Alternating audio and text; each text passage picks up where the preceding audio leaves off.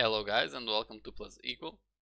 In the last tutorial we prepared a Unity project in order for us to begin creating some C# scripts, and today we are continuing where we left off. So let's go, and in the share we will already send the script to it because I want to change this game object transform. And to change the transform we are talking about three things that we can change. We can change the position, the rotation, and the scale. In this case, I want to change the position. Imagine that at this moment the share is in the air.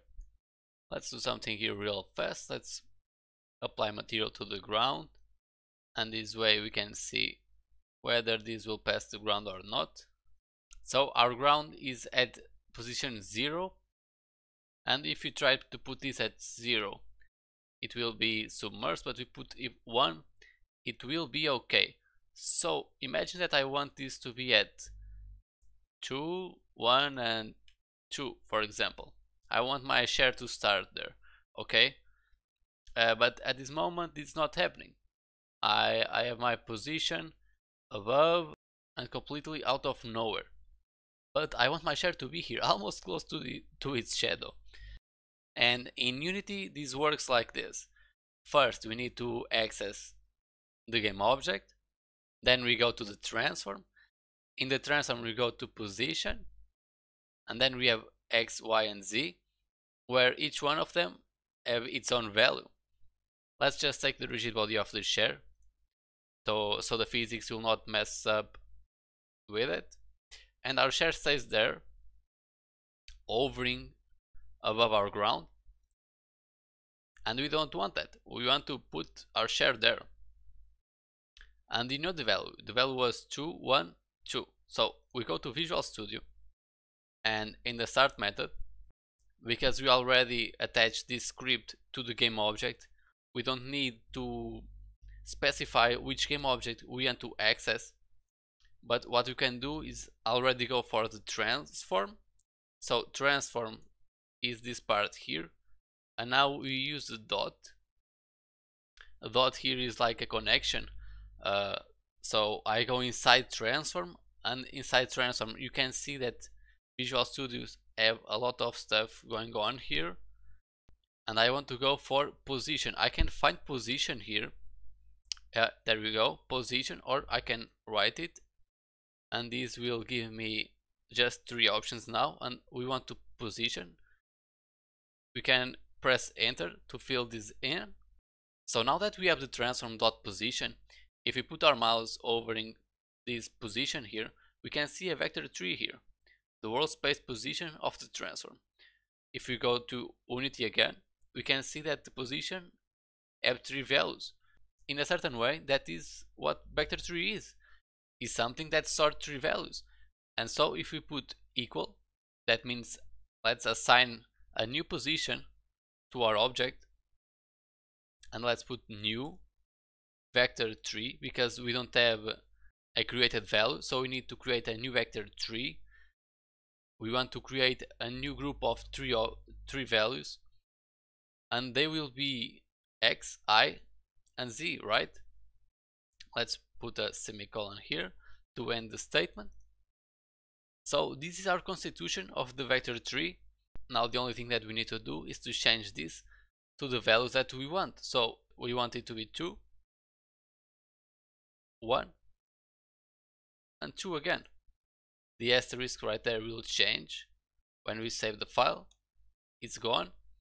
Now we can go back to Unity, and this will compile, and if everything goes okay, when we press play, our share should move its transform position to the values that we just input. And there we go, our share now is on the floor, exactly in the position that we wanted. But we almost every time have more than one way to do things. And if we wanted to change this in other way, this is what we should do. We come here, we can create a variable and then assign it here instead of putting the values here. So imagine that I don't want this to be here. I can create something like a public vector tree and call it something like initial position. Then we could declare initial position equal to new vector tree. Let's copy and paste this right there. And then we could say that transform.position equals to initial position. This will do the same thing. The only difference is that we are declaring something on top. Then we are saying that this will equal to this vector tree. And then the transform.position will be equal to that vector. Let's Control S and see if this works as well. The main difference that you should spot is that initial position now it's here, and you may ask, why is that here? We'll explain it in a bit. Let's just press play and see if it's working, and it is.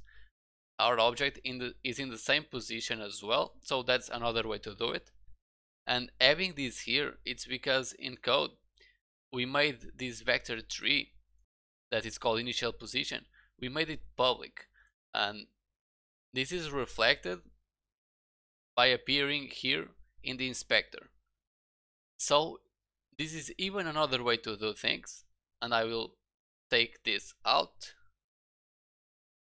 and I will just leave it like this. So we are declaring a variable here, and we are saying that we want to transform .position to be equal to that variable.